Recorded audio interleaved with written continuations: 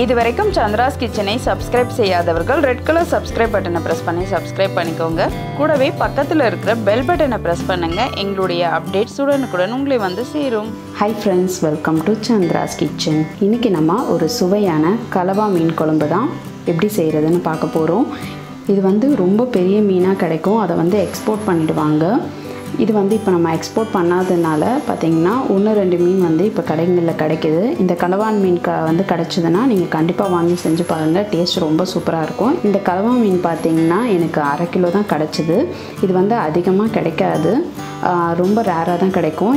இந்த கலவா மீன் வறுக்கிறதுக்கும் சூப்பராக இருக்கும், குழம்பு வைக்கிறதுக்கும் நல்லாயிருக்கும். நான் இன்றைக்கி இந்த கலவா மீனை எப்படி குழம்பு வைக்கிறேன்றதை உங்களுக்கு காமிக்கிறேன், வாங்க பார்க்கலாம். இப்போ நம்ம கலவான் மீன் குழம்புக்காக ஒரு மசாலா ரெடி பண்ணிடலாம். இதுக்காக நான் ஒரு அரை முடி அளவுக்கு தேங்காவை துருகி வச்சுருக்கேன். இந்த தேங்காய் கூட பார்த்திங்கன்னா நம்ம குழம்பு மிளகாய்த்தூள் 1 ஸ்பூன் சேர்த்துக்கலாம். 1/2 ஸ்பூன் அளவுக்கு தனி மிளகாய்த்தூள் சேர்த்துக்கலாம். ஒரு 1/4 ஸ்பூன் அளவுக்கு மிளகு சேர்த்துக்கலாம். ஒரு 1/4 ஸ்பூன் அளவுக்கு ஜீரகம் சேர்த்துக்கலாம். ஒரு 1/4 ஸ்பூன் அளவுக்கு சோம்பு சேர்த்துக்கலாம். ஒரு 1/4 ஸ்பூன் இஞ்சி பூண்டு விழுது சேர்த்துக்கலாம். கரம் மசாலா ஒரு 1/4 ஸ்பூன் சேர்த்துக்கோங்க. இப்போ இது எல்லாத்தையும் நல்லா அரைச்சிக்கோங்க. இப்போ நம்ம மசாலா கொஞ்சம் கொரகொரப்பாக அரைச்சாச்சு. இது கூடவே ஒரு 4-5 சின்ன வெங்காயத்தை சேர்த்துக்கோங்க. ஒரு கொத்து அளவுக்கு கருவேப்பிலை சேர்த்துக்கலாம். இப்போ கொஞ்சம் தண்ணி சேர்த்து நம்ம அரைச்சிக்கலாம். இப்போ நம்ம இந்த கலவான் மீன் குழம்புக்கான மசாலா அரைச்சிட்டோம். இப்போ நம்ம கலவான் மீன் குழம்பு வைக்க ஆரம்பிச்சிடலாம். இப்போ நம்ம ஒரு கடாயில் நல்லெண்ணெய் சேர்த்துக்கலாம். இந்த மீன் குழம்புக்கு நல்லெண்ணெய் இல்லை தேங்காய் எண்ணெய் கூட நீங்கள் சேர்த்துக்கலாம், ரொம்ப நல்லாயிருக்கும். நான் ஒரு 4-5 ஸ்பூன் அளவுக்கு நல்லெண்ணெய் சேர்த்துக்கிறேன். இப்போ எண்ணெய் சூடாகட்டும். இப்போ எண்ணெய் காஞ்சிடுச்சு. நம்ம ஒரு 1/4 ஸ்பூன் அளவுக்கு கடுகு, ஒரு 1/4 ஸ்பூன் வெந்தயம் இதோடு சேர்த்துக்கலாம். இப்போ கடுகு வெந்தயம் பொரிய ஆரம்பிச்சிருச்சு. நம்ம ஒரு காஞ்ச மிளகாய் சேர்த்துக்கலாம். ஒரு கொத்து கருவேப்பிலை சேர்த்துக்கலாம். சேர்த்துட்டு இதை லைட்டாக வதக்கிடுங்க. அடுத்ததான் நம்ம ஒரு கைப்பிடி அளவுக்கு சின்ன வெங்காயம், இது பார்த்திங்கன்னா சின்ன வெங்காயம் எவ்வளோக்கு எவ்வளோ சேர்க்குறீங்களோ அவ்வளோ டேஸ்ட்டு நல்லாயிருக்கும். நான் ஒரு 20-25 சின்ன வெங்காயத்தை இதில் சேர்த்துருக்கேன். சேர்த்துட்டு நல்லா இதை வதக்கிக்கோங்க. இதை நடுவில் கொஞ்சம் இந்த மாதிரி கீறி விட்டுக்கோங்க, அப்போ எல்லா பக்கமும் நல்லா உங்களுக்கு வதங்கும். இப்போ வெங்காயத்து கூடவே நான் ஒரு 4 பூண்டு பல் சேர்த்துக்கிறேன். சேர்த்துட்டு நல்லா வதக்கிடுங்க. வெங்காயம் எந்த அளவுக்கு வதங்கிதோ உங்களுக்கு குழம்பு நல்ல டேஸ்ட்டாக வரும், அதனால் நல்லா வதக்கிக்கோங்க. இப்போ வெங்காயம் ஓரளவுக்கு நல்லா வதங்கிடுச்சு. இது கூட நான் 2 பச்சை மிளகாவை கீறி வச்சுருக்கேன், அதை சேர்த்துக்கிறேன்.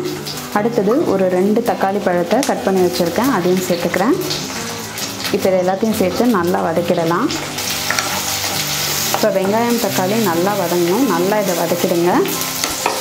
இது கூட நான் கொஞ்சம் போல் உப்பு சேர்த்துக்கிறேன், கொஞ்சம் போல் மஞ்சள் தூள் சேர்த்துக்கிறேன்.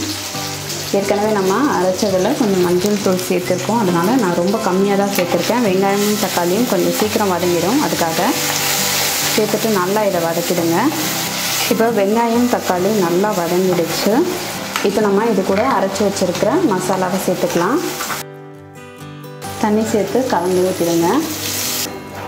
இந்த மசாலா நல்ல எண்ணெயில் வதங்கணும், கொஞ்சம் எண்ணெய் பிரிஞ்சு வரட்டும். இப்போ இந்த மசாலா நல்லா கொதிக்க ஆரம்பிக்குது, லைட்டாக எண்ணெய் பிரிஞ்சு வரவும் ஆரம்பிக்குது. இப்போ நம்ம கொஞ்சம் போல் புளி கரைச்சலை சேர்த்துக்கலாம். இது பார்த்திங்கன்னா ஒரு சின்ன நெல்லிக்காய் அளவு புளியை நல்லா தண்ணி விட்டு கரைச்சி வச்சுருக்கேன், அதை இதோடு சேர்த்துக்கலாம். சேர்த்துட்டு கலந்துருங்க. இப்போ குழம்புக்கு தேவையான அளவு கொஞ்சம் தண்ணி சேர்த்துக்கோங்க. இப்போ குழம்புக்கு தேவையான அளவு நான் தண்ணி சேர்த்துட்டேன்.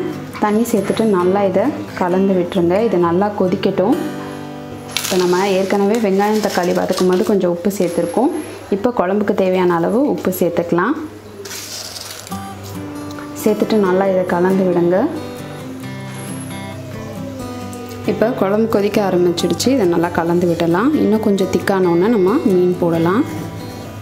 இப்போ நல்லா குழம்பு கொதிச்சிடுச்சு. இந்த அளவுக்கு கொஞ்சம் தண்ணியாக இருக்குது. இந்த ஸ்டேஜில் நம்ம மீன் போட்டோம்னா கரெக்டாக இருக்கும். நம்ம இப்போ இந்த கலவான் மீனை குழம்புல சேர்த்துக்கலாம்.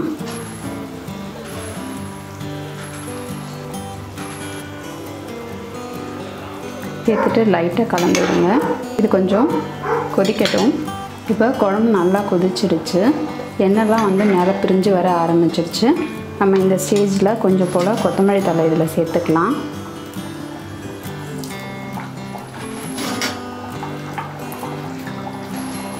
இப்போ நம்ம ஸ்டவ் ஆஃப் பண்ணிடலாம். இப்போ நம்மளுடைய சுவையான கலவான் மீன் குழம்பு சூப்பராக ரெடி ஆகிடுச்சு. நீங்களும் இந்த மீன் குழம்பை உங்கள் வீட்டில் ட்ரை பண்ணி பாருங்கள். ட்ரை பண்ணி பார்த்துட்டு உங்களுடைய ஃபீட்பேக்கையும் கமெண்ட்டையும் எங்களுக்கு சொல்லுங்கள். இதே மாதிரி இன்னும் நிறைய ரெசிபிஸ் உங்களுக்காக காத்துட்ருக்கு. இதுக்காக நீங்கள் செய்ய வேண்டியதெல்லாம் சந்திராஸ் கிச்சனுக்கு இது வரைக்கும் சப்ஸ்கிரைப் பண்ணுன்னா சப்ஸ்கிரைப் பண்ணிடுங்க. பக்கத்தில் இருக்கிற பெல் பட்டனையும் ப்ரெஸ் பண்ணுங்கள். நான் இன்னொரு சுவாரஸ்யமான ரெசிபியோடு உங்களை சந்திக்கிறேன். நன்றி, வணக்கம்.